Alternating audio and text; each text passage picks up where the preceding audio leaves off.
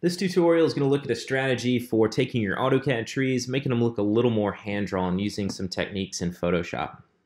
As you can see here, we've got the white tree outlines that look like they have a little bit more of a hand-drawn feel just by having a looser line around the edge and with these straight lines right here. Now, it's actually built using this AutoCAD Linework, which is very rigid and straight, used with the circle command and some blocks and the line command for these details.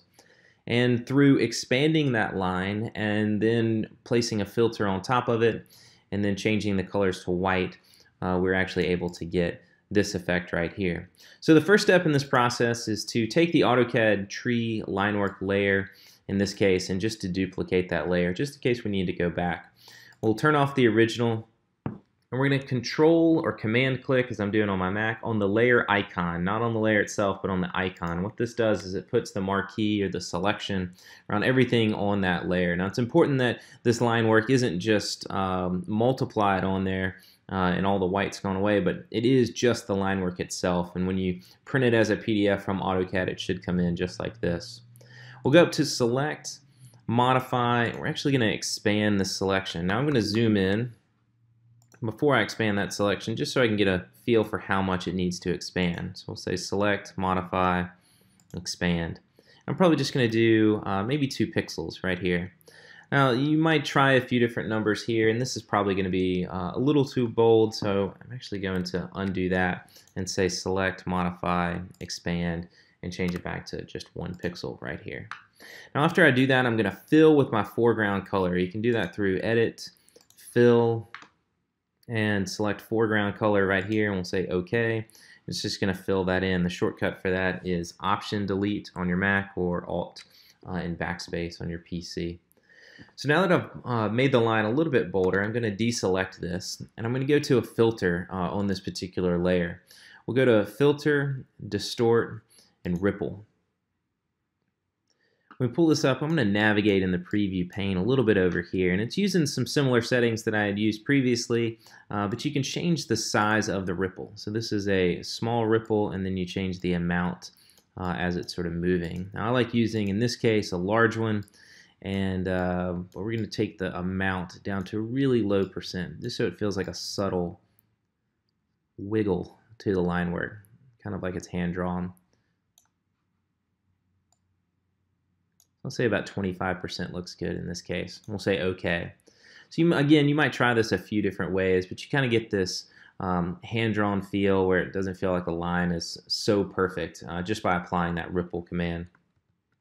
Now you might like the black line work. In this case, I think it's a little heavy on the rendering, so there's a couple options. We can just turn down the opacity of this layer by clicking and dragging on the word opacity. But another option that I want to try is just by duplicating this one more time. I'm going to turn off the original. I'll control click, and this time we're just going to fill with our background color, which is white. So the shortcut would be Command and Delete on your Mac, or Control Backspace, or you can just go to Edit, Fill. In this case, we'll change it to the background color and make it white. We'll then deselect by using Command D, or you could go to Select and deselect to deselect that, just to get a feel for what it looks like. So again, you might try a few different options here just to see the appropriate ripple, the appropriate expand of your modifying that selection. Now, what I've found over time is that the ripple, you just have those small, medium, and large, and then you adjust the amount in the filter. And in this case, actually, my image size for this is a 24 by 36, but my resolution is set to 100.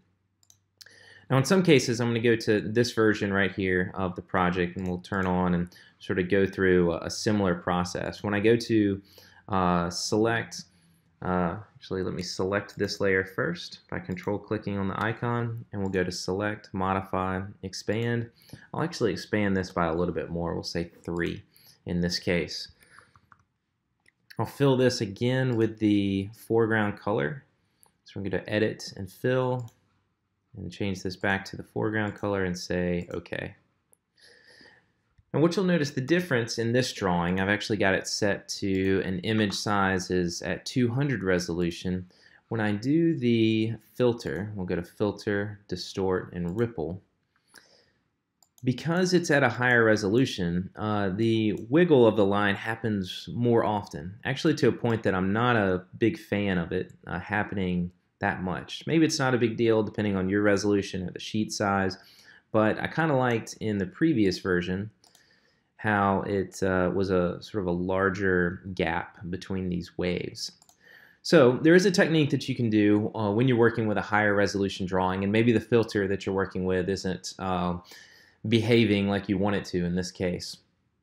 What I'm going to do is I'm going to right click on this layer and duplicate the layer. Instead of duplicating it within the same drawing, I'm just going to create a new drawing and duplicate it into it. So it's going to open up like this. We'll then go to image and image size, adjust it down to 100. What it's going to do is it's going to shrink the image size. Now you'll lose some quality in doing it, but it's just one layer, so I'm not too worried about it. And it's going to help me get the better effect that I'm looking for. So we'll go back to our filter. You can see I've got back to my original settings with the 100, large size, 25%. I'll say OK here. Now after I've actually done this, I'm going to go back to image size, bump this up to 200,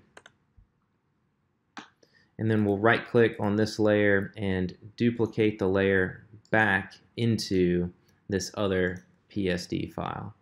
And so you see that we move the Linework to its own file. We shrink the size. That way we don't have to shrink it for our entire PSD and lose quality in this drawing. We just lose the quality in these trees, but then we get to the better effect of that ripple right here. We then change the size back up to 200 after the filter and duplicate it back into this drawing. So these techniques, and you might have to play with the image size to get it just right, but it's a way to create line work that looks a little more hand-drawn and certainly is less rigid than something you'd see straight out of AutoCAD.